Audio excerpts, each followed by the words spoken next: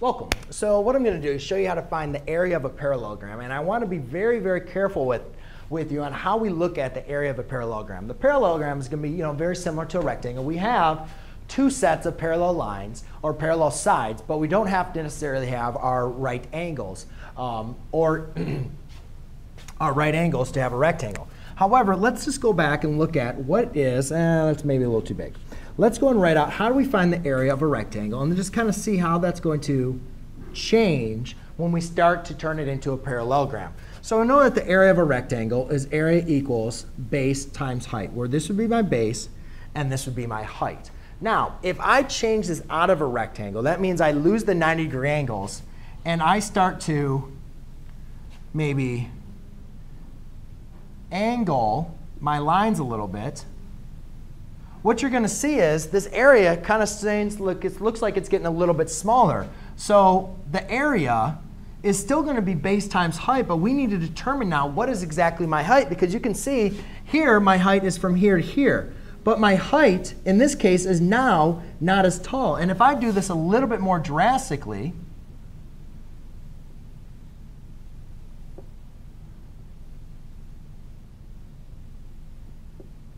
and I'm trying to get the same lengths as much as possible. But if I do this a little more drastic, you can see that this area is getting smaller and smaller, and so is my height. My height is shrinking. So even though this length is just being tilted, this h is no longer the height. The height is going to be the distance from the base to the top. So when looking at this, if I was to turn this parallelogram up and I'd make it a rectangle, 2.4 would be the height, because that would be the distance from the base to the bottom, or the base to the top. However, since I've turned this and I've angled it, 2.4 is no longer the height. That is just the distance from here to here. I need to find the distance from the top to the bottom of my parallelogram. And thankfully, we're given that by a distance of 2 feet. So I'm still going to use my same formula, base times height. I just need to make sure I'm only finding the distance from the base to the height, or base to the top, not the length of the side.